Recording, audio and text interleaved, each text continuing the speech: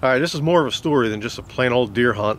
This is the story of John Luke, first year hunter, took his hunter education classes, got them done, got his license, and we're coming up on New Jersey's youth archery season, which allows the youth to have the first chance at the deer before the adults do.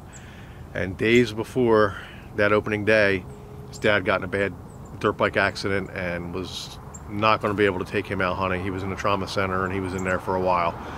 So John's wife Melissa gave me a call. Hey, can you take out John Luke and get him on his first hunt? And absolutely, that's what we did. We jumped up in the stand that they had hung in the summer on state game land. He had deer coming in, so we sat there. We saw plenty of deer. We had them coming in trying to come to a baited area, which is legal here in New Jersey, and had the deer coming in. But we're talking about state game land deer, very highly educated PhD deer that just trying to play the wind on us and just didn't come in close enough for a shot. Come in looking up in the trees. They know the game, so we weren't able to make it happen. But some friends of mine knew the situation and put us up on a couple deer hunts. So we spent one morning in a ground blind. We were able to get a shot off at some young does that came in. Really only gave the deer a haircut, no blood, no nothing. It was John Luke's first shot at a whitetail. I think he punched the trigger and got a little excited.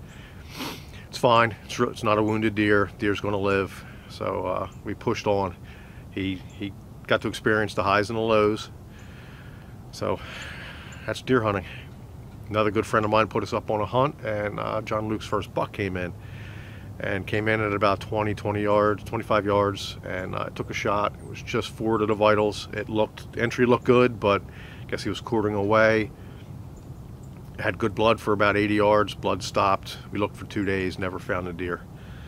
Again, highs and lows. He's learning what it is to be a whitetail hunter. So we pushed on, had a couple more hunts, just could not get it done. And then youth firearm season came around, and it's the same deal. They get the first chance at the deer before the adults. And went out for a morning hunt with them. Didn't see any deer. Very slow. Took them out for an afternoon hunt, and finally, last 10-15 minutes of daylight, doe decides she's going to come out of the swamp and walk right in front of us at 20 yards. And with the scope slug gun, John Luke was able to put one right behind the shoulder and maybe at the top of the shoulder, because she folded, and he had his first deer. All right, we just got set up. I had to put a hang on next to a Millennium ladder stand. I'll be sitting on a branch tonight, but I wanted to get in that spot. The wind works. It's a nice, comfortable stand for John Luke to climb up in safe and get set up. Got a shooting rail. So here we sit.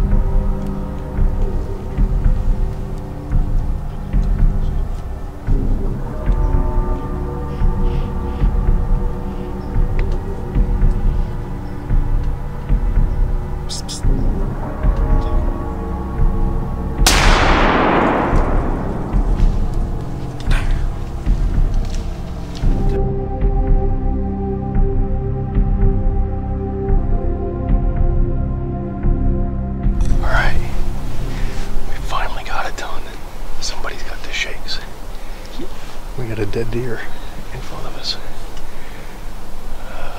So we're going to slowly pack up, go down and get this deer, and finally, after like 6 or 8 hunts, finally came together. All right, first deer down.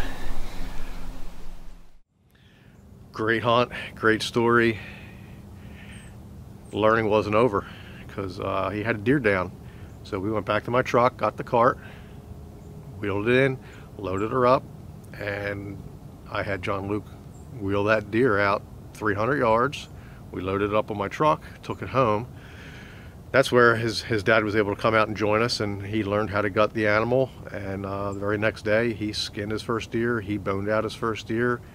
So he went from not seeing deer and learning the whole world of whitetails to getting it done, butchering it, and putting food on the table.